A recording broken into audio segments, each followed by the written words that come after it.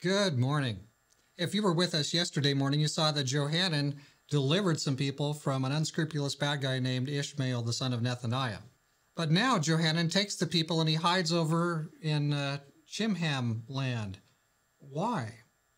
So our readings at Jeremiah chapter 41, verses 13 to 16 today. Then Johanan, the son of Kareah, and all the captains of the forces that were with him, took from Mizpah all the rest of the people whom he had recovered from Ishmael, the son of Nethaniah, after he had murdered Gedaliah, the son of Ahikam, the mighty men of war, and the women, and the children, and the eunuchs, whom he had brought back from Gibeon. And they departed and dwelt in the habitation of Chimham, which is near Bethlehem, as they went on their way to Egypt, because of the Chaldeans, for they were afraid of them, because Ishmael, the son of Nethaniah, had murdered Gedaliah, the son of Ahikam, whom the king of Babylon had made governor in the land. So Johanan has defeated Ishmael, but he's afraid of Babylon. That's kind of weird. King Nebuchadnezzar of Babylon had appointed Gedaliah to be the governor.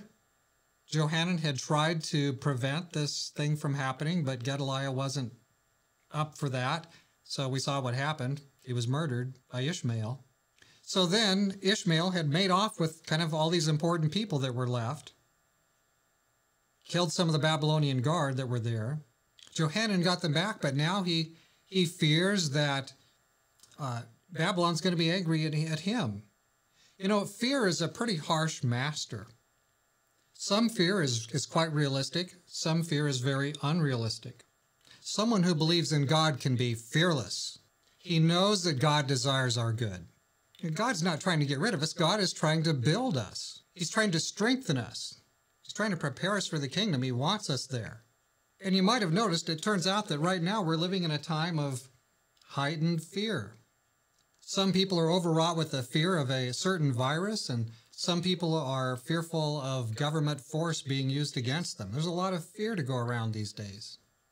So, you know, hard things can happen to us, but if we put our hand in the hand of God, the hand that was nailed to the cross, the hand of Jesus, God will help us through whatever we have to face, and we really don't need to face things with fear. We can face things trusting in the Lord God. He's on our side. It doesn't mean there won't be times of great intensity before us, but we don't need to face them afraid because Jesus died on the cross for us. We won't face ever anything quite as severe as that. I mean, not even remotely that severe. And if he can get through that and he wants to strengthen us, I think he can strengthen you and me as well. So let's trust in the King of Heaven, and whatever we need to go through, he'll be with us all the way through. Let's pray to him. Dear Father in heaven, you mean good for us. We do not need to fear your use of force. In fact, you will not force our conscience. You always are seeking to build us and work with us. How many times did people bow down to Jesus and Jesus came up to them and said, stand up and don't be afraid. So Lord, help us to not be afraid. Help us to trust. Trust in the arms that were spread out on the cross for us. Yes, it sounds kind of saccharine and kind of squishy, but that's just because we've seen so much fake love and fake affection, but the affection of Jesus is true.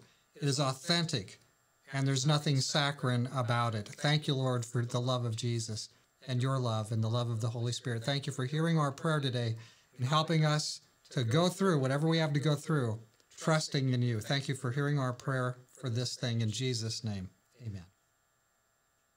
God is for his people, and we're better off by far trusting in him than trusting in human protectors.